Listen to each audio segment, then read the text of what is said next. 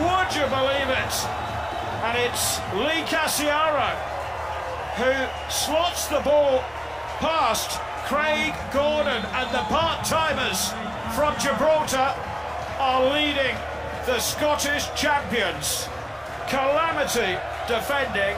What a moment, and whatever happens for the rest of the match, that goal will go down as something special in the history of club football in Gibraltar. Here it is, and it was a poor mistake by Ambrose. I wonder if he was thinking, I'm on a yellow card already. He's got the wrong side of the striker, and it's a brilliant turn in the end by Lee Casciaro.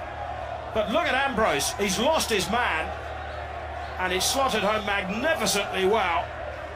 Absolute pandemonium here in the stadium.